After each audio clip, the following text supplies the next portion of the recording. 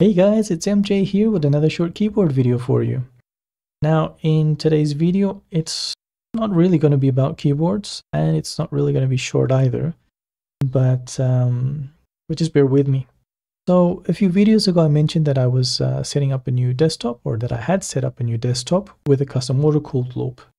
Now, that raised a couple of issues because I found this MSI card. It's just a mid-range RX 6700XT, which I think you can see there, made by MSI. It's the RX 6700XT Mech 2X OC edition.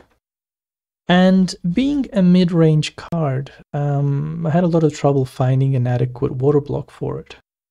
So I dug deep, I investigated a bunch, and it's not a reference model, so I can't use any reference waterblocks. But I did find that there was another one, an AlphaCool block that you can see here, which is built for its sister GPU, which is the RX 6700 Gaming Trio. Now, it's not for this graphics card, but I was intent on trying to figure out if it would work or not. And, well, it did. It's very similar in design. The PCB is very, very similar, well, practically identical, and that means that it cools really well, and it's a good fit, and it looks great.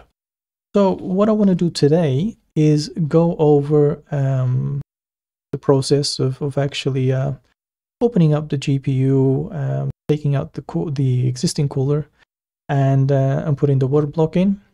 So it's like, okay, I know many of you have done this before 100 times, and it's all very intuitive and easy to do. But I know that for me, when I was doing it, it was the first time I'd ever done anything like that. I would have liked to have had a video that would show me more or less what I had to do. It just would give me that much extra confidence in what I was doing. So that's what I want to do here. I want to put it all out there so that you can see what I did, how I did it.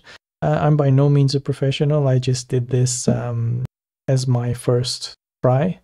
It's not like I do this every day. It's the first time I've done it, and well, judging on how things are going, I probably won't be doing it for a while yet, because this actually worked out really well for me. So, in case you have the same card, this might work out really well for you too, and I'll just jump straight into the video.